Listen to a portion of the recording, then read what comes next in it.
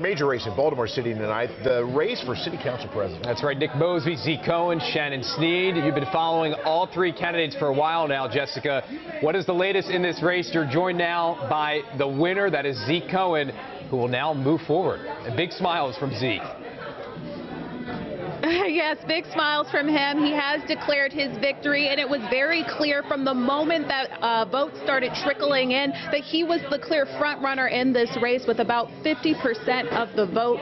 His two opponents, Nick Mosby and Shannon Sneed, they're carrying about 25 and 23% of the vote with about 70% of the precincts reporting. But let me just get to Zeke right now. First, congratulations on your win. How are you feeling right now? Oh, I feel incredible, and I am so proud of the coalition that we built.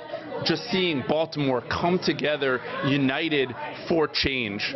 Look, we ran a campaign that was incredibly positive. We refused to go negative, even when folks told me the only way to beat an incumbent is to go negative, is to tear them down. Instead, what we did is we built people up. We brought our neighborhoods together. We brought our communities together. We brought everyone together. We made this about Baltimore and its greatness, and I am so proud of the work that this campaign did, and I am so proud that it appears that over 50% of the city has voted to support us. Thank you so much, Zeke, for joining us. I'll let you go back to your supporters and enjoy the rest of your party, but thank you so much for joining us. Thank you, and I do want to say that the work starts right now. Baltimore deserves better.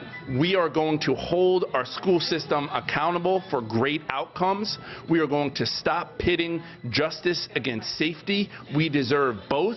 We are going to demand excellent city services from our agencies. We are going to support our workers, but make sure our agencies produce great results. I am so proud of what we've been able to build in the 1st District, and I look forward to taking it citywide. Thank you so much. Congratulations again. And again, I've been reporting on this race, and at first it looked like Zeke had a very small margin for his win here, but it seems like it is a very decisive victory. I'll send it back to you. Okay, thank you so very much.